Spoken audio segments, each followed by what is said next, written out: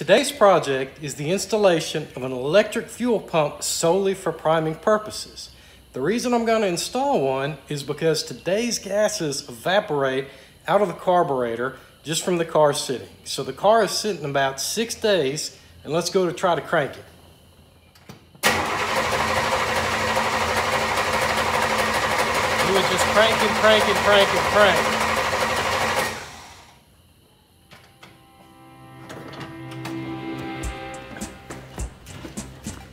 The fuel pump I'm using is from Airtex, and I selected it because this type of pump will allow fuel to be able to be pulled through it even when it's not running. To show this in action, I'm hooking up a vacuum pump to it. As I pump, I don't generate a vacuum suction unless I happen to place my finger over the fuel input to block the line. This pump is perfect for my carbureted application because it only builds 2.5 pounds of pressure. That means I don't need a fuel pressure regulator. Here's everything necessary to do the job. You see I've got a Wix inline filter in the middle, and off the right side is a bracket I'm going to show you how to make. It starts off as an antenna bracket. I slice the side off of it, and then I adjust it with the hammer to make an L bracket, and that is how it hangs underneath the car with a little bit of rubber insulation added to keep the noise down. To get power to my pump, I'm relying on a 9-amp fuse circuit that all Buicks included in 1964 for a power antenna. In order to switch the fuel pump on and off, I repurposed a momentary switch that would normally be in a cruise control housing. This switch will provide power whether it's pulled forward or backwards, but in my application I'm going to set it up to where it's pushed in like the other switches. To get power from the switch to the fuel pump, I'm going to go down the passenger side. In these cars, there's a wiring channel already built in that I'm going to put some 14 gauge wire through.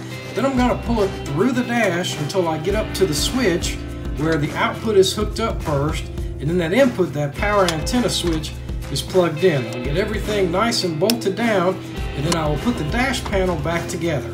The wire then goes through the same hole that the fuel sender uses so that I'm able to get from inside the car to underneath the car. Once the wire has been pulled through the hole carefully, I'm going to push this original factory grommet back down to get a good seal and keep any road liquids from getting up in the trunk.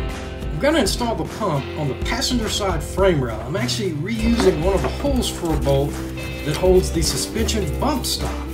Once this is tightened down, I'm connecting the 12-volt DC switch power from the front of the car through butt connectors for serviceability. Here's a quick tour of the installation. We're going through that Wix inline filter as soon as we come out of the tank.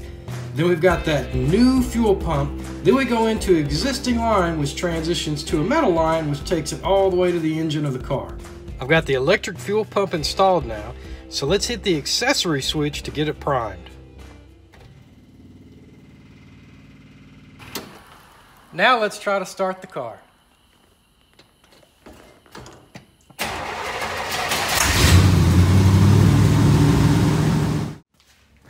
Hey, 2 things before we go.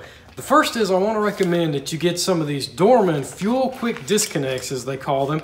It's a little bit of tube that is able to go exactly where that electric fuel pump goes if it should fail. It's about $20, but it's cheap insurance if you need to bypass that electric pump.